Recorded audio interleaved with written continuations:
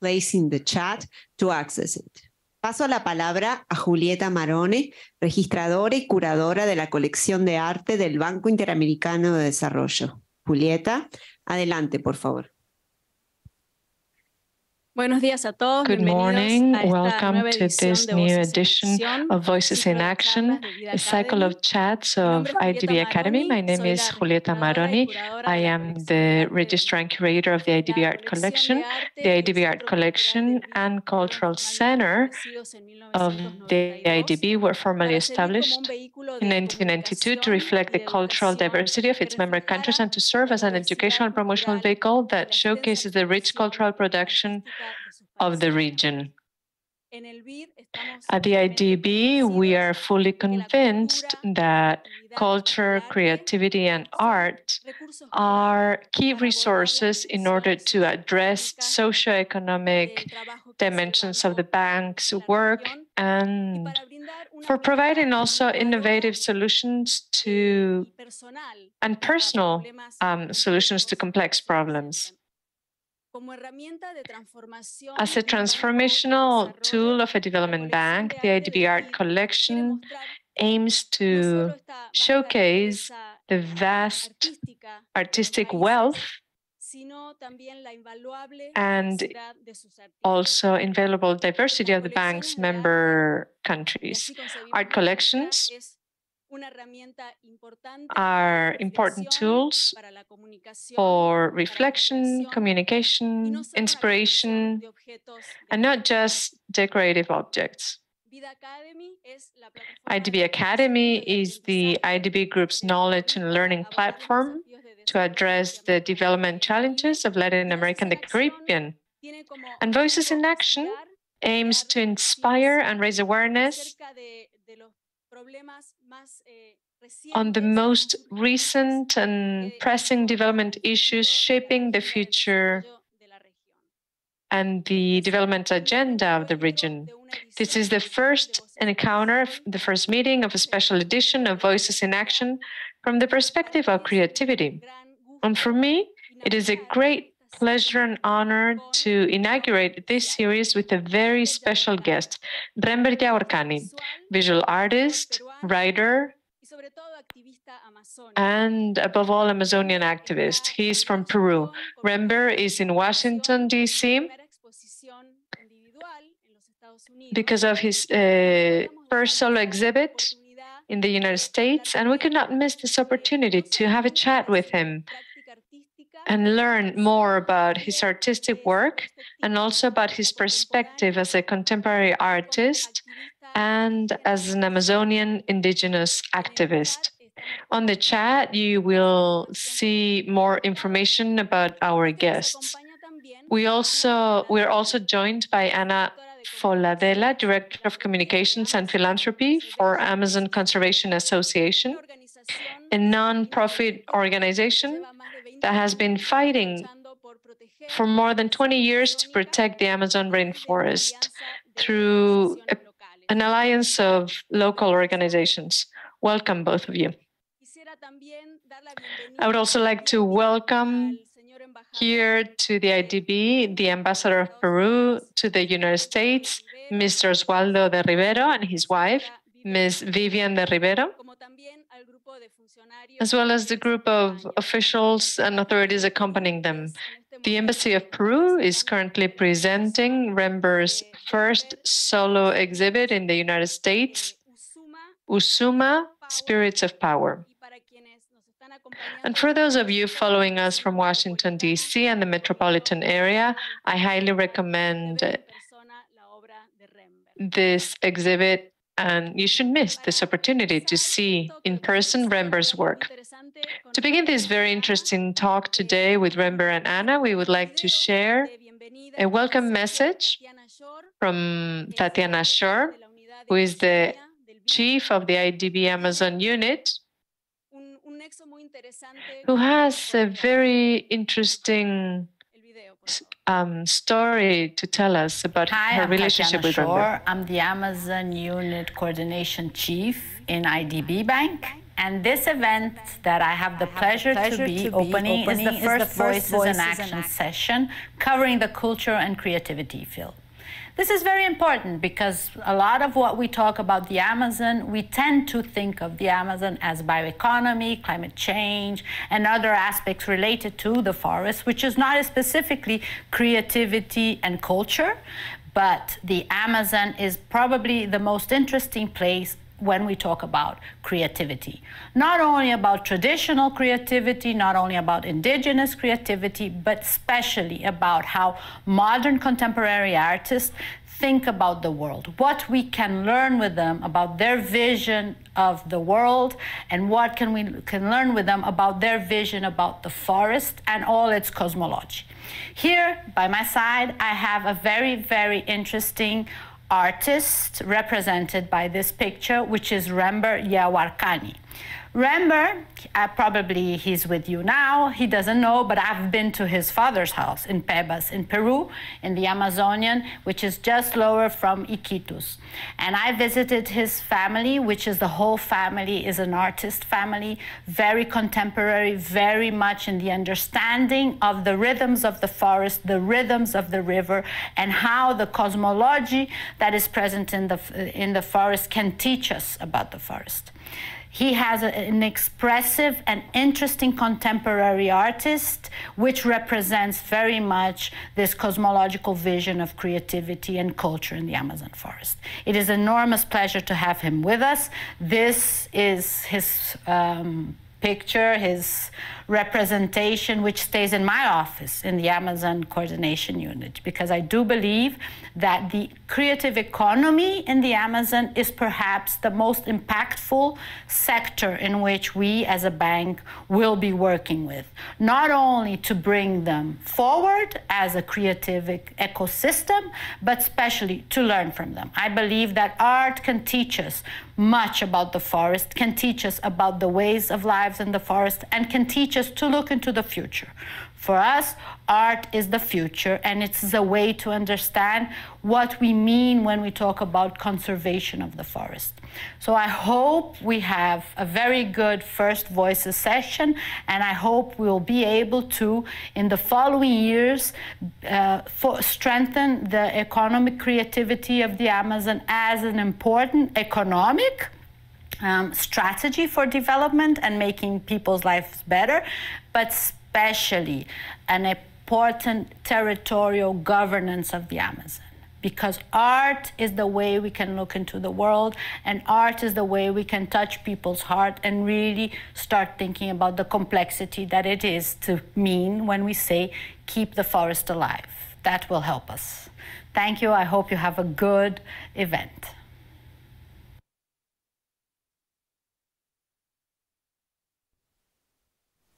Muchas gracias, Tatiana, por Thank este you, mensaje. Tatiana, Rember, for this esta message. obra que tenía Remember, Tatiana this work of es yours Bajo that la Tatiana lluvia, was showing is tu Under pintura the en la Rain, colección Bajo de la arte del lluvia. BID.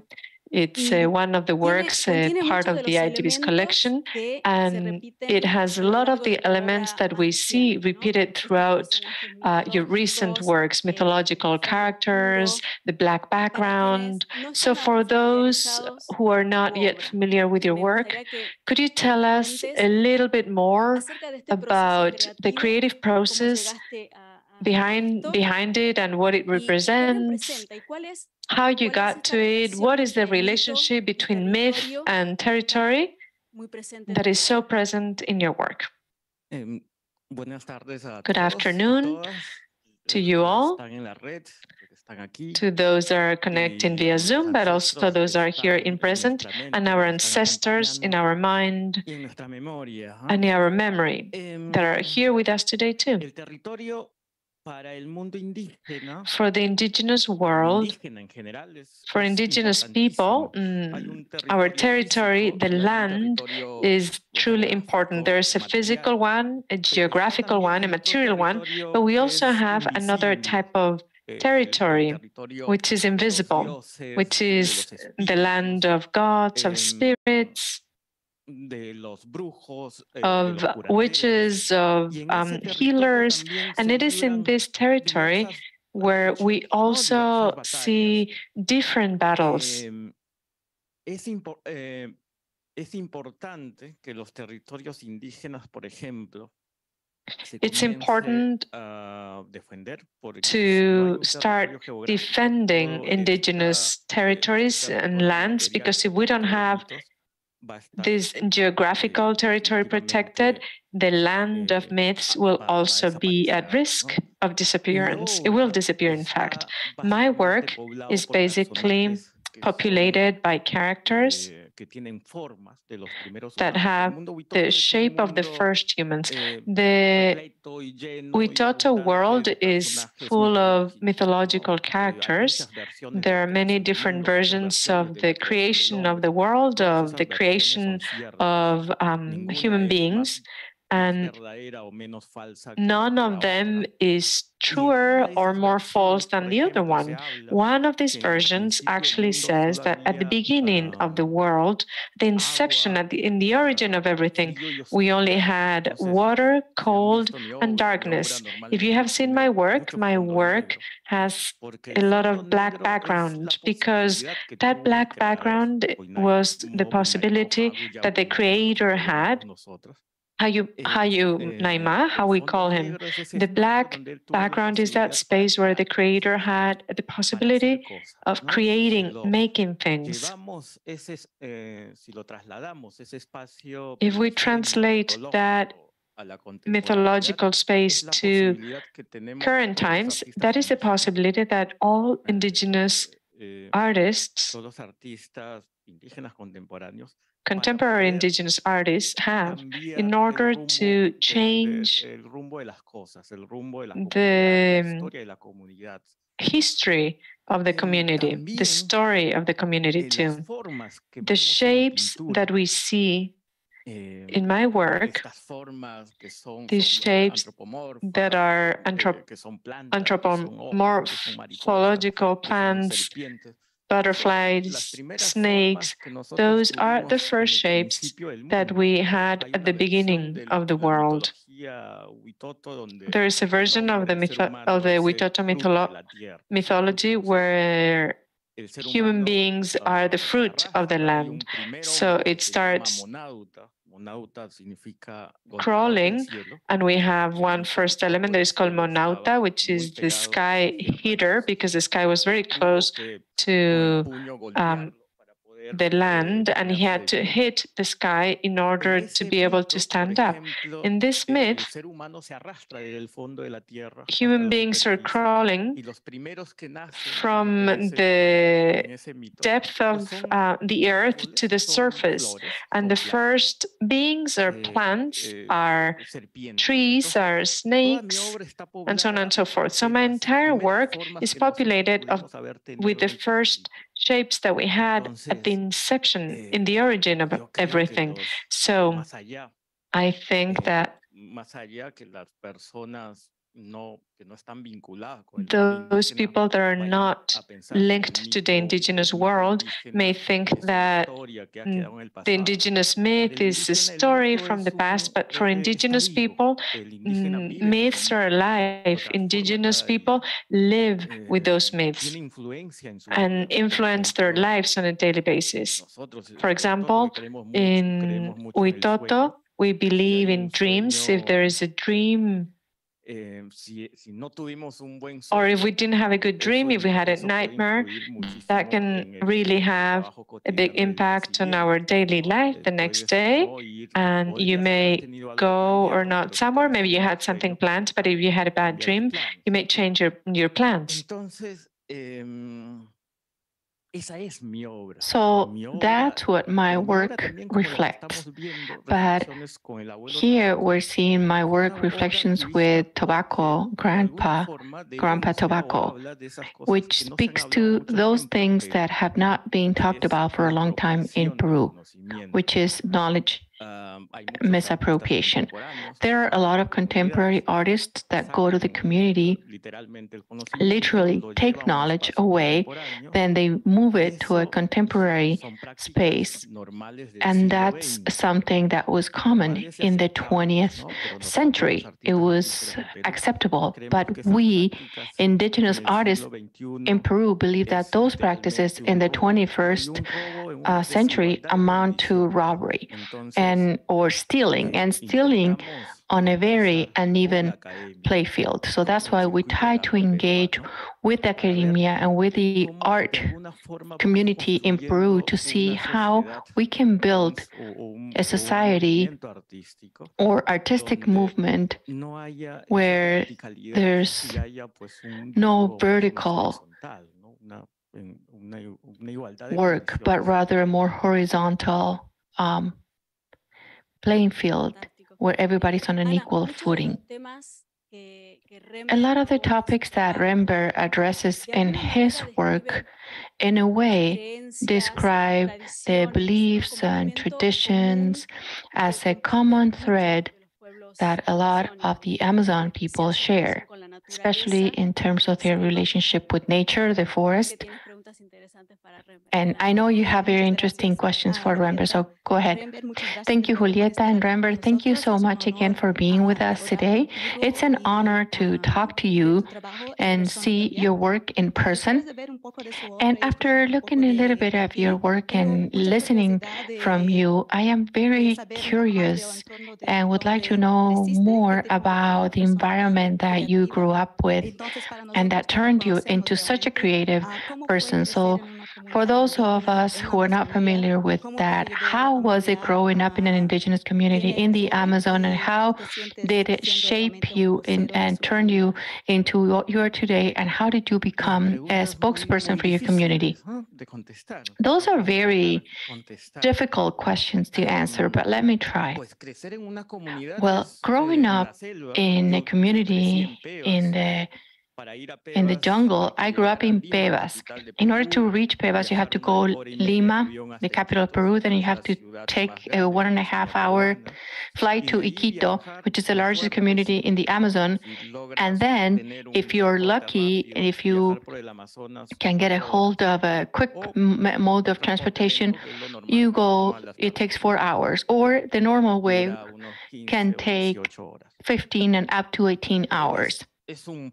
Pebas is a small town by the mouth of a river where you grow up fully immersed in the jungle, tied to the trees, fishing, agriculture, and you are very much influenced by your grandparents. The exhibit at the Peru Embassy that is being shown today is called Usuma, which means grandparents, but grandparents in the broader sense of the world, the ones that you have a blood relationship to, but also that can impart knowledge on you, can protect you, or a healer can also be in Usuma. It's a grandfather figure. Here we see in the picture my grandma Marta. I learned all of the stories, myths, and anecdotes from her, as well as some medicine. In the Witoto world, when a grandparent dies, not only do they leave this physical void, but rather a void in our memory, in our myths, and a void that may not be filled. And here I'd like to say that the impact that COVID-19 had in the jungle, and specifically in Pebas and us indigenous communities, not only in Peru, but also the Huitotos in Colombia, was very high. It took the lives of a lot of indigenous grandparents, leaving a huge void and leaving us youth pretty much orphans. So our grandparents' generations, when they tell a story and when they tell a myth, it's very different from when my father, for example, tells a story. And it's even more different when I tell that story or myth. Entonces, si nosotros, los So indígenas, if we, no indigenous logramos communities, en el territorio que are not tenemos, able to, in our land crecimiento que tenemos, and in our growth, no logramos proteger a los abuelos, do not las manage to abuelas, protect curanderos, our los grandparents, our líderes de la comunidad, healers, our nuestra voz community frente al leaders, mundo, our la voice voz de los to the jóvenes frente al world, mundo va a ser the una voice voz of the débil, youth to the world will va a be ser totalmente débil, weak. va a ser una It will voz be very weak. It will be a voice that does not have the power or the spirit that they have. When we, young people, speak at a meeting outside our communities, it's not just us speaking. We always feel that our ancestors' spirits are here, our usumas, our grandparents, because at the end of the day, we are the result of their lives. And we say what they've taught us. And now, outside of the community, if I talk about cities, this year I decided to do curatorship. We have a lot of indigenous philosophers and professors, but not in Peru. In Peru, we have a big void, which I hope may be filled in the next 10 years. So I had this exhibit, Nuyo, which means go back to our roots. Huyo in our Witoto community is the first word. When humans come from the bottom of the earth, they don't know how to speak. They could not speak at all. But as they walk through the jungle or through the mountains or forest, they find the great snake, the anaconda, and they see this very colorful being. They get scared and they say, Nuyo. So that's our first word in our Witoto myth. And we decided to call this exhibit Nuyo because it's our first exhibit of contemporary indigenous art curated by an indigenous artist. And it was like the starting point. And that's why we named it with Nuyo, our first word. Hopefully we'll have more to follow. And so we gathered the exhibit, we gathered the works of art, and we took them to an art gallery.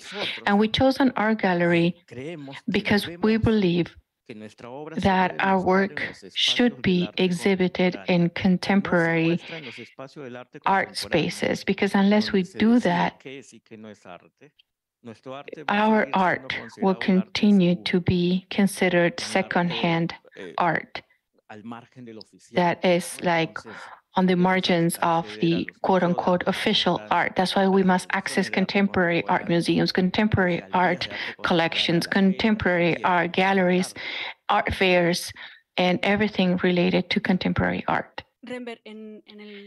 Rember, in 2020,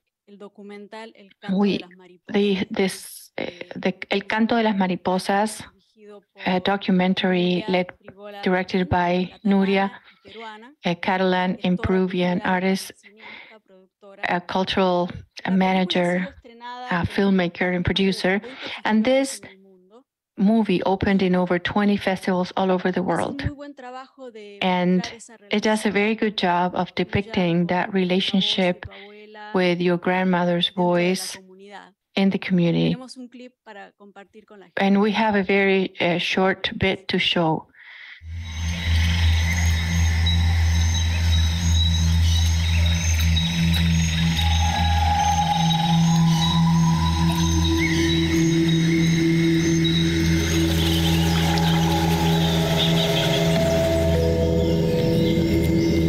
Escucho la voz de mi abuela al pintar un cuadro. Y si logro escuchar la voz, imagino que el cuadro debe estar bien.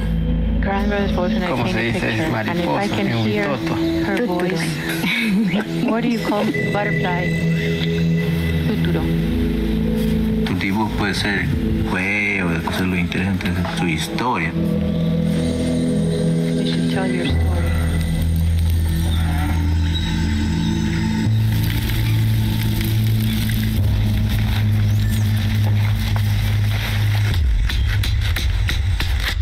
Los patrones del tiempo del caucho les mataban a los huitotos. Cortaban su oreja, metían adentro un hueco, les quemaban. They burnt everyone. No sabían cómo iban ellos a librarse.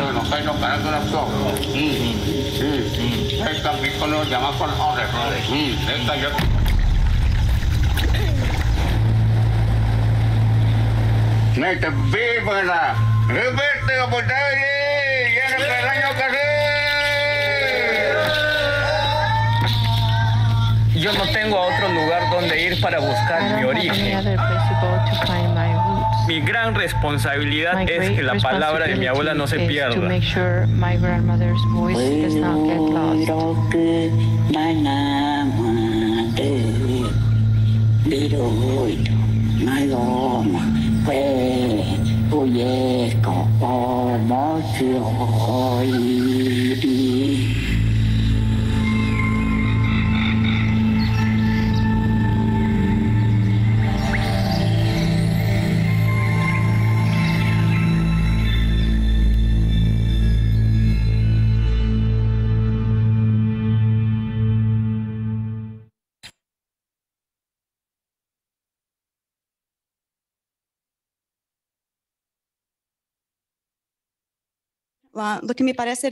Rember, what I truly find interesting about your work is that you have an environmental message that runs very deep. A lot of your shapes and characters are based in nature, such as leaves, fish, and everything else that was depicted in the movie. And this connects very well with what we're trying to do in the Amazon as well.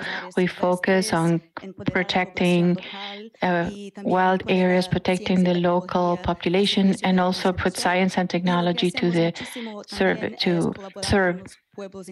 And we also want to incorporate traditional knowledge in conservation efforts. And oftentimes, this knowledge comes from the myths that you mentioned earlier and that are reflected in your work. My question is, from the indigenous point of view, why do you believe it is so important to protect and preserve the Amazon?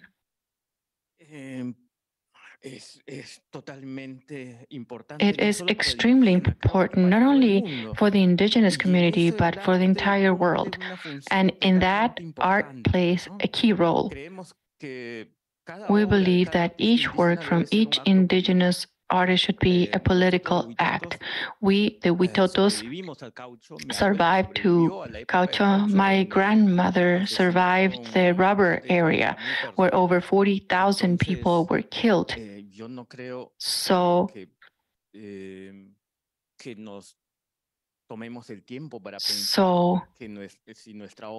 we don't have time to waste and think about whether our work will be liked by certain groups or not. Like I said, each work of art by indigenous artists should be a political act. I believe we must be rebellious. We are rebellious, but without being radical about it. We have to be rebellious, but without being radical. We indigenous must be rebellious because over the entire course of the 20th century,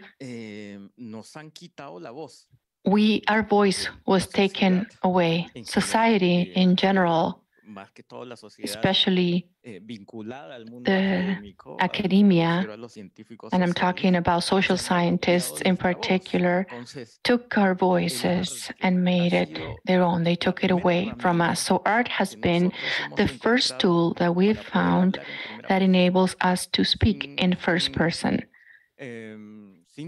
Without any translators, and without middlemen.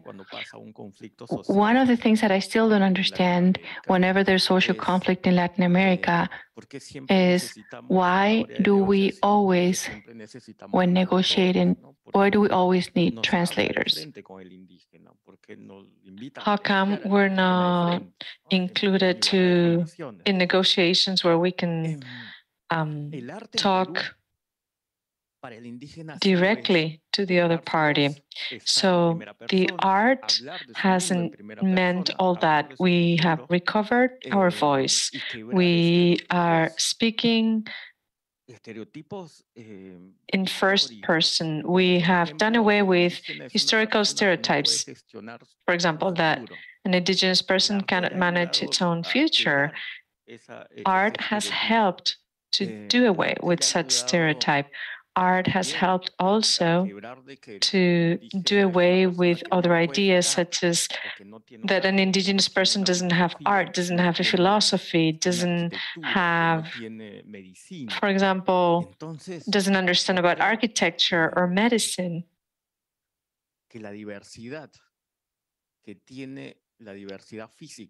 I believe that the physical diversity of nature of the Amazon can be defended through art. Indigenous people have to be included in political decision-making processes as well as economic decisions. I've been talking about this for many years in Peru. Ministries in Peru must have indigenous professionals. Now in Peru, we're starting to see well-trained indigenous professionals that can be part of the government and can actually contribute based on their own experience.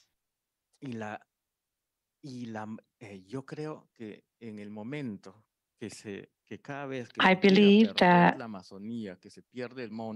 every time we lose part of the rainforest, part of a mountain, some plants, some trees, it's not only indigenous people that lose, we all lose.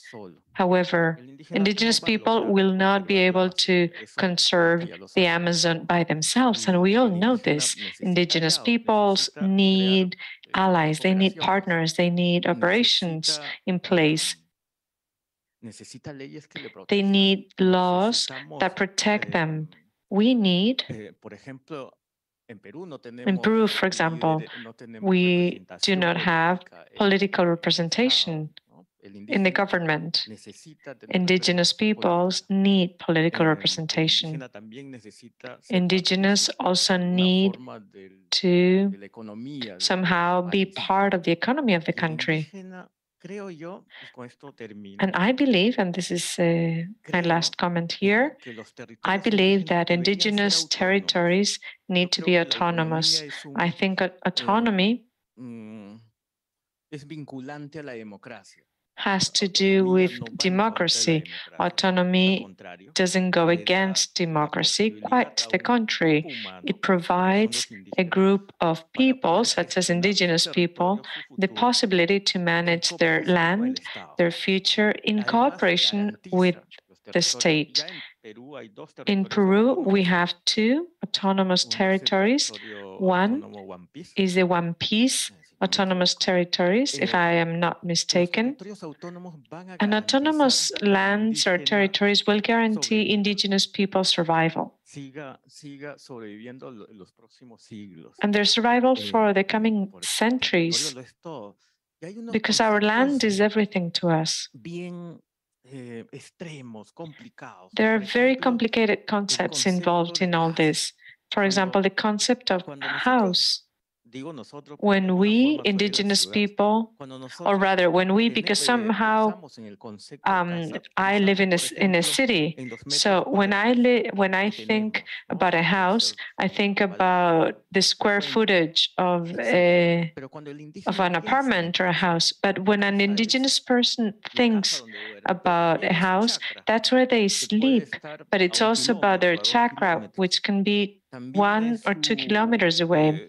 Their home is also the river where they go to fish, and that can be 5 kilometers away. The entire territory is their home.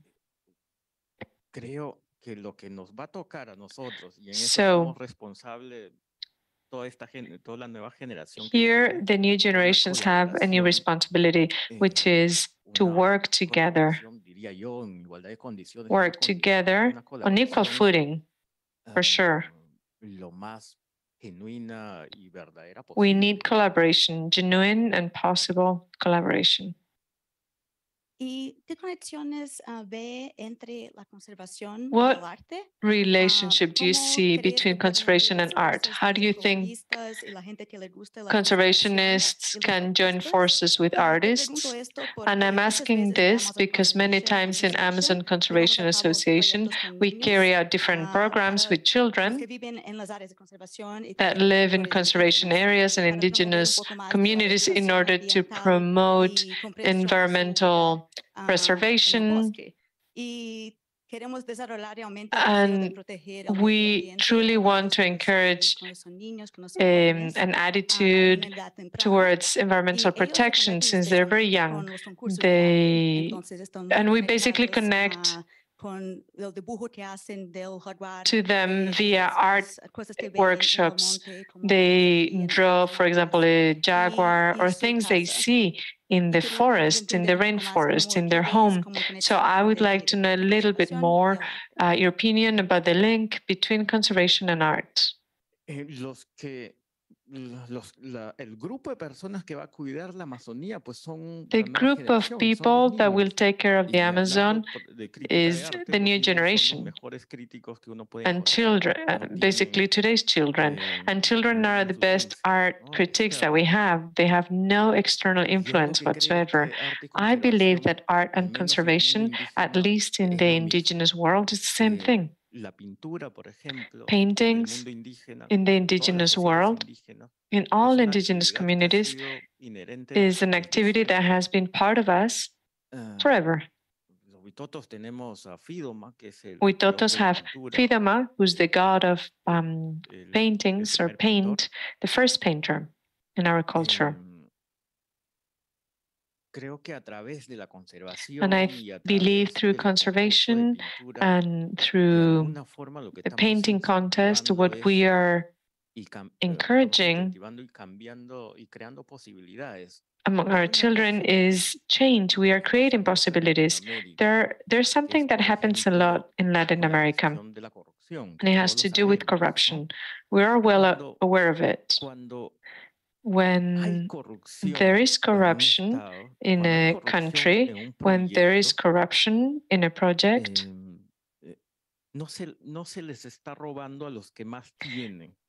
you're not stealing from those that have more.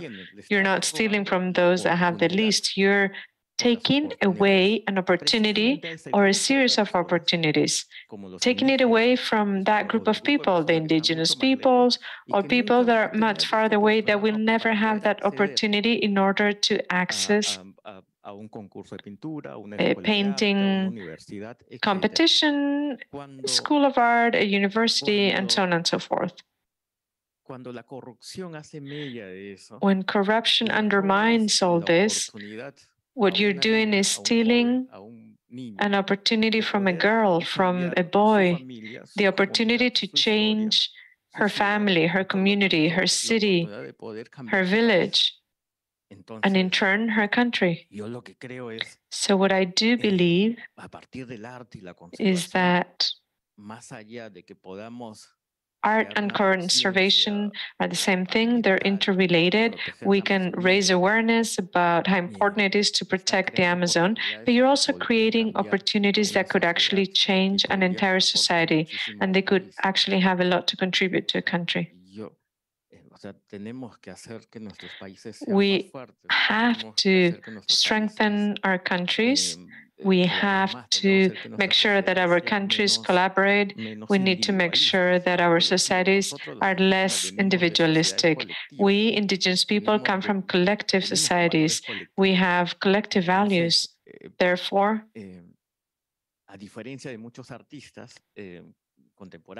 different from many other artists, contrary to other contemporary artists that do a much more individualistic type of work. We indigenous artists carry out a much more collective type of art.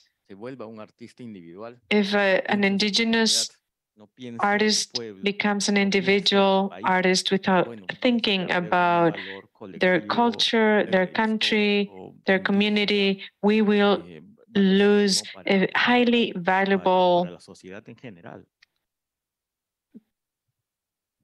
moral value for society in general, which is that collectiveness.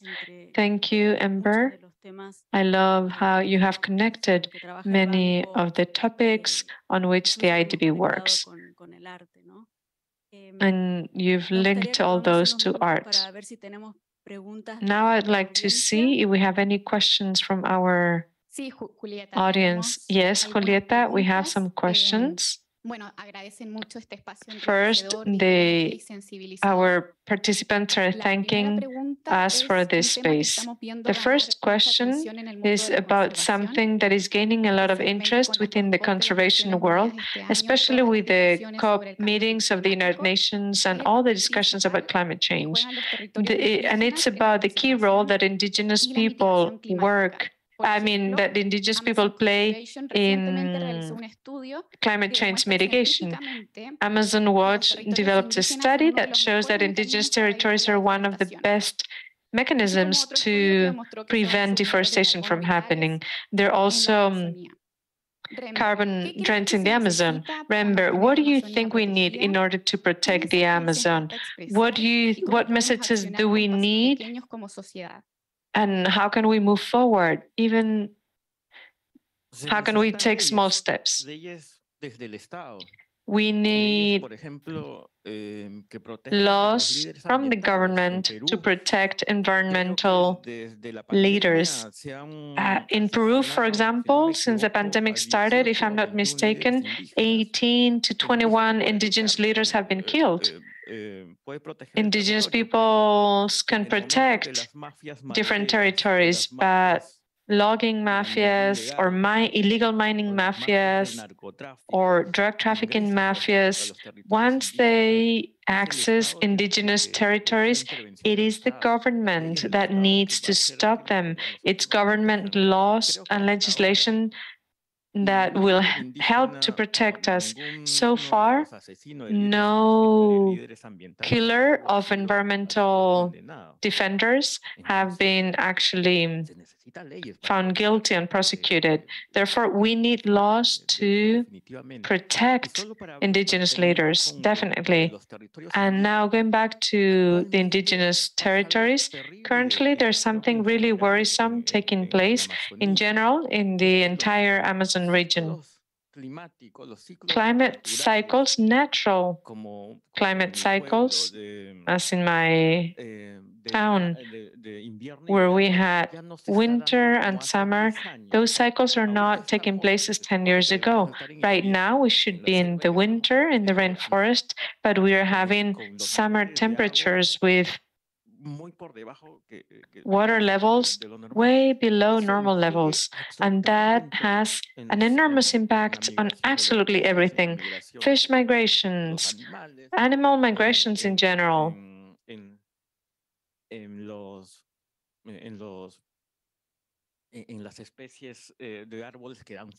On the types of, it also has an impact on the trees that provide fruits, and that has a serious impact not only for those living in the Amazon, but also for those living in the cities. So we need legislation, basically. Thank you. Another question from our audience. In your opinion, what roles should development banks play in this relationship between the Amazon, conservation, and art?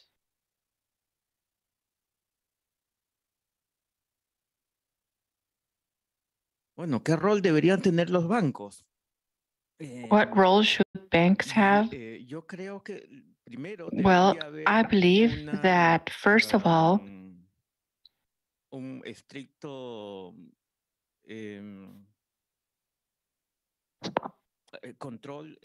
There should be strict control in the companies that invest in the Amazon or that have operations in the Amazon.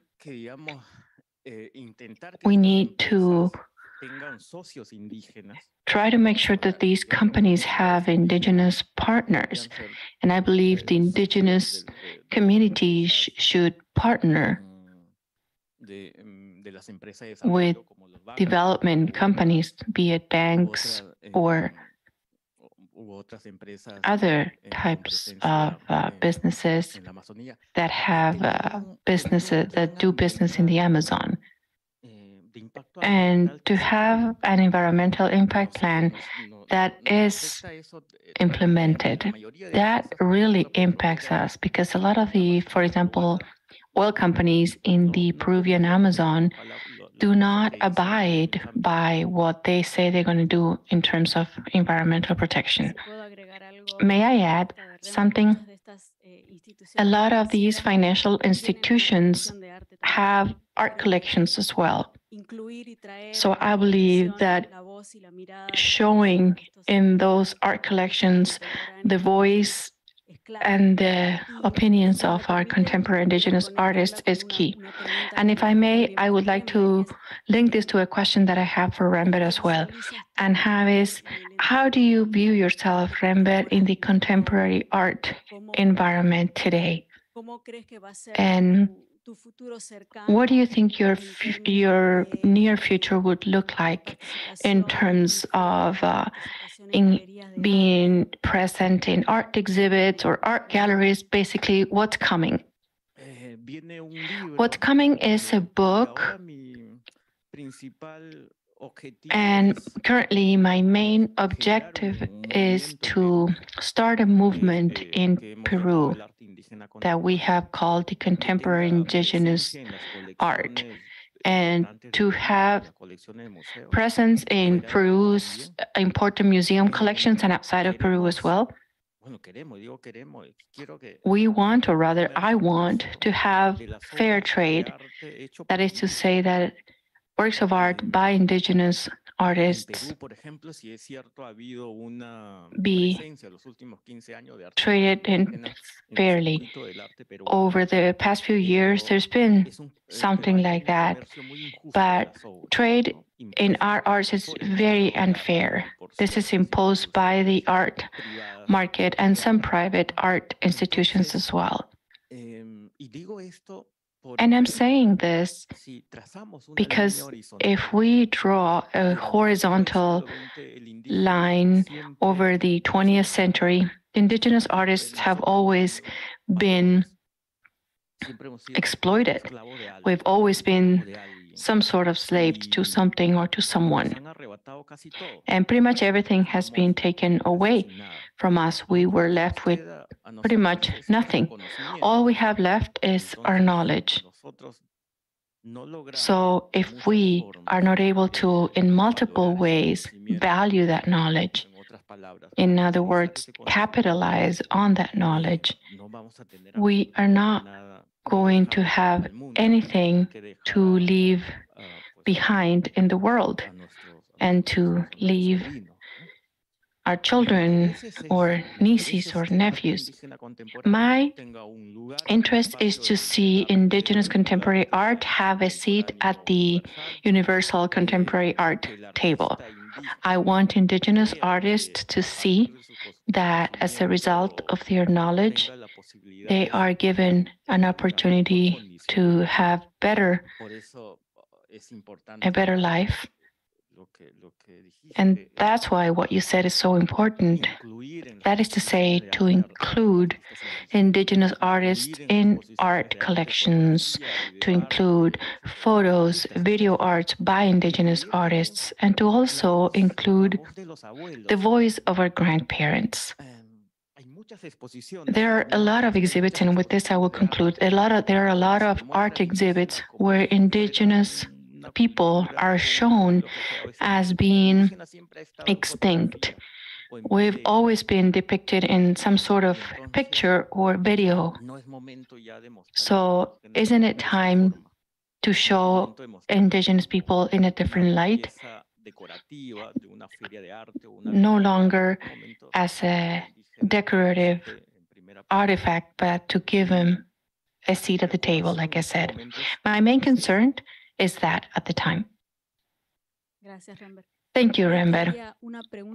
I believe there was one question from the audience. I don't know if you can get a microphone, please. And with this, we will conclude.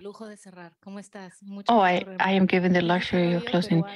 Piqué Arroyo, I'm Peruvian as well, and I wanted to say that I feel extremely proud to see you here today, to listen to you, and acknowledge my ignorance to your art and your culture. My question goes back to what you were just talking about, how you indigenous peoples have always been slave to something or someone. I believe that in Peru and in a lot of our countries in the Americas, that slavery exists, even though it's not present in our minds on a daily basis. So my question is, your request to educate our population in revitalizing our culture is key. In Peru, we saw this, for example, through food. Unlike the past, today we are proud of dishes that used to be tucked away because it was something that your grandma would cook and you were not going to showcase internationally. And the same happens with art. We need to love what's ours and showcase it. So your cultural experience with your call to kick off education and to have cultural revitalization to support your work and what you're doing. Thank you for that invitation to love what's ours, because it's very important. It's very important for the Amazon, not only for Peru, but for the entire world. So thank you so much. Okay, I have two things to say about that. First of all, let us not deny our roots and our origins. There's no reason to deny where we're coming from or who we are.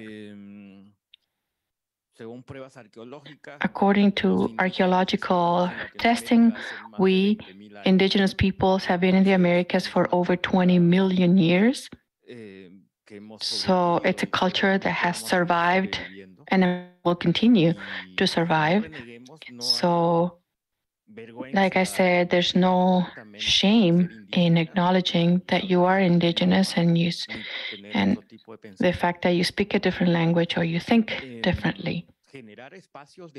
And also to create opportunities for dialogue and to create new spaces to have new discussions, new debates, new proposals,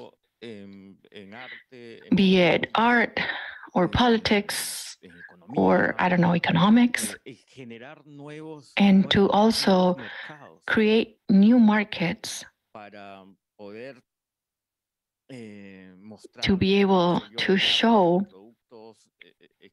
our work, our art. From the comfort of wherever we are, be it here, Lima, or in any capital, anywhere in Latin America, we should try to do whatever we can to preserve what's out there. When I'm in Lima, I said, in order to create change, you don't have to leave the comfort of your home. Every decision can be made, be it here or anywhere else. If it's the right decision, it will have the right impact, be it in preservation, art, politics, economics, architecture, etc. And let me conclude by saying that we must include everyone. If we're going to talk about indigenous topics, or if we're going to work on indigenous projects in indigenous territories, we must include indigenous communities. At this time in Latin America, there are a lot of professional indigenous peoples in Peru and Brazil, and these indigenous professionals have a high level of ethics and they're willing to work for their people and their country. and they have to be included. There's just no other way out. We won't see changes otherwise. Okay, I believe this brings us to the end. And from the Cultural Center at the IDB Art Collection, we would like to thank Rember for giving us this opportunity to talk about your work, your activist work, and we will continue to follow your artist career shortly. We wish you all the best, and thank you so much for being with us today, Rember.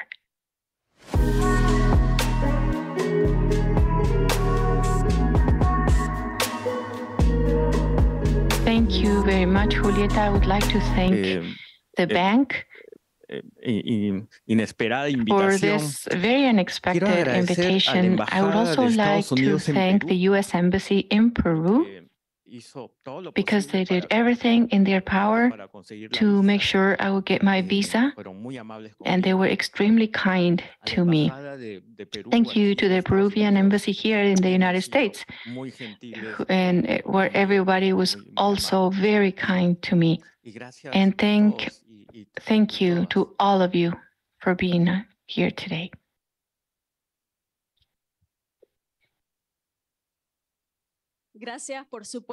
Thank you, of course, to Ala Coladena for being kind enough to join us in this discussion and to bring the vision of an organization such as Amazon Conservation work to protect these communities and our Amazon.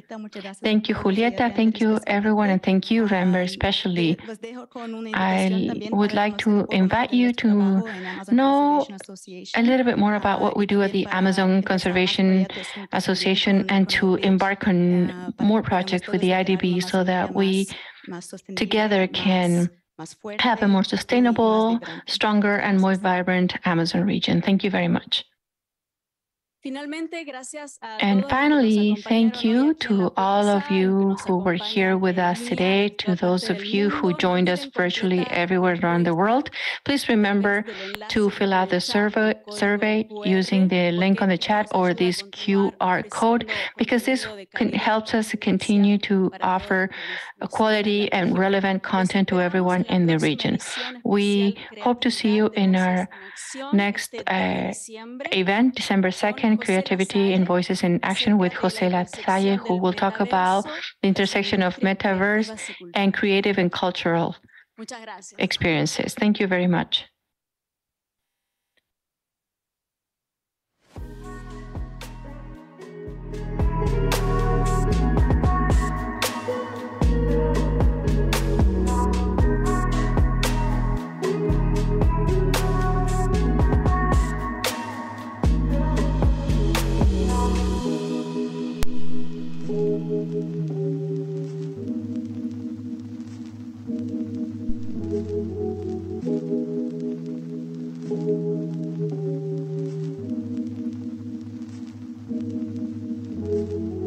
Thank you.